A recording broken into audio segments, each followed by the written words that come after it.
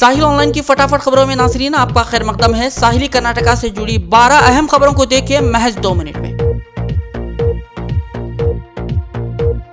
मंगलूर में शरपसंदों के हमले में जख्मी अब्दुलबशीर का आज 4 दिनों बाद हुआ इंतकाल। कोल्लूर मस्जिद में नमाज जनाजा के बाद मस्जिद के कब्रस्तान में अमल में आई तदफीन। जनाजे में शिरकत करके सैकड़ों अहबाब ने की मैयत के लिए जन्नत में बुलंद दर्जात की दुआएं। मंगलूर में दीपक के कत्ल के बाद शरपसंदों ने बशीर पर किया था जानलेवा हमला। हमले के इल्जाम में 4 मुलजमीन को किया गया गिरफ्तार। मुलजमीन के खिलाफ मुख्तलिफ पुलिस थानों में पहले से दर्ज हैं कई मामलात। रियासती वजीर आला सिद्धारामैया ने किया मंगलूर दौरा। बेलतंगड़ी तालुका स्टेडियम में 76 करोड़ के मुख्तलिफ मंसूबेजात की संगे बुनियाद तकरीबात का वजीर आला ने किया इफ्तिताह। वजीर आला ने बशीर की मौत पर किया निहायत ही अफसोस का इजहार। कहा मजहब के नाम पर तशद्दुद को कतई नहीं किया जाएगा बर्दाश्त। शरपसंदों को लाश के सहारे सियासत करने से बाज आने की दी हिदायत।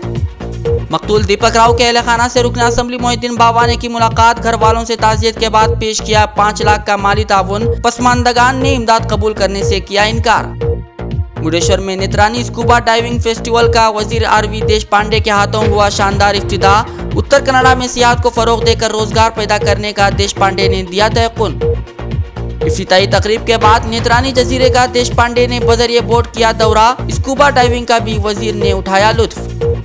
भटकल में रियासती हुकूमत के ज़ेरे एहतिमाम जिला इंचार्ज वजीर आरवी देश पांडे ने तलबा में तकसीम किया मुफ्त लैपटॉप। आलमी मार्केट से मुकाबला आराई की तैयारी की तरफ है एक अहम इक़दाम। देश पांडे ने किया दावा।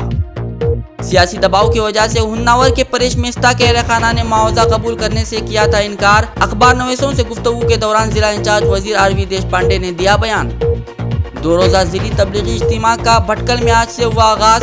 भटकल समेत पास पड़ोस के सैकड़ों मुसलमान शरीक होकर उलमाए कराम के बयानात से कर रहे हैं इस्तिफादा।